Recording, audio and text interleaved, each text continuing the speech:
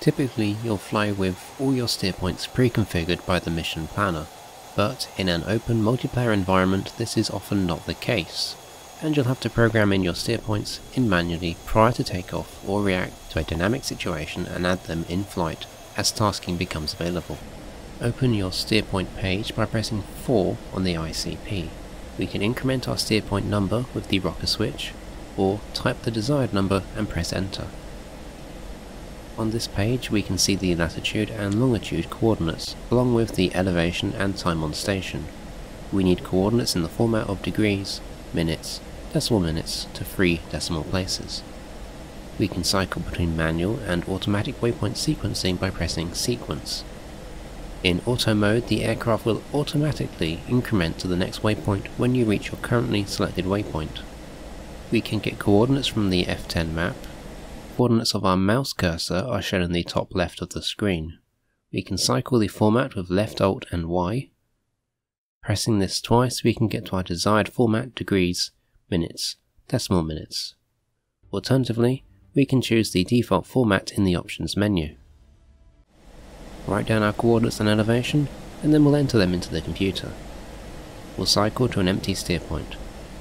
Press the DCS switch down to lat, and we'll enter our latitude. Press 2 for north, 4, 2, 1, 4, 6, 1, 5, and enter. For longitude we'll press 6 for east. Next we need to ensure our coordinates fit the entry format. This means we need 3 figures for degrees, so we'll have to add an extra 0 on front of our coordinates, as we only have 2 characters currently.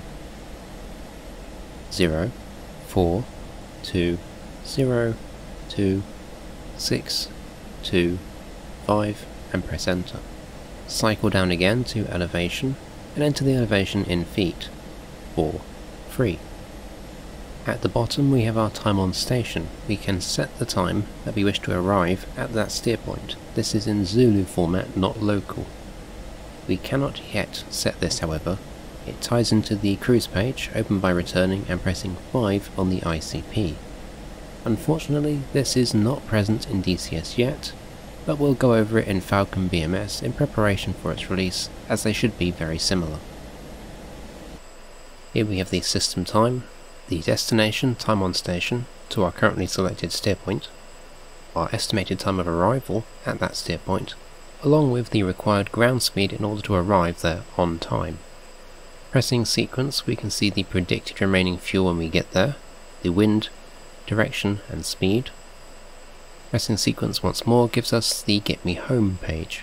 You can set which waypoint is home plate, and see our predicted fuel remaining on arrival, and the optimum altitude to fly at. Finally, we've got the endurance page, giving us our time until we reach bingo fuel and the optimum Mach number for longest endurance. As a final caveat for early access, at the time of recording we can only successfully edit existing steer points. Creating new ones in-game will not add correctly to the system, and as a result do not show up on the HSD, making them unusable for navigation, nor do they work as a CCRP bombing aim point. For use of the targeting pod you require at least 1 steer point set in the editor, otherwise you will not be able to use CCRP. If you have used the targeting pod at any point during your mission, you will also be unable to enter new coordinates into your steer point, as they will be automatically overwritten with the TGP's current location even when in standby mode. You can attempt to work around this by turning the TGP entirely off, hardpoint included, and then changing to another waypoint, but this of course will result in the loss of 1 waypoint and is not entirely reliable either. I'm hoping this will be resolved soon. I hope you enjoyed, and take care.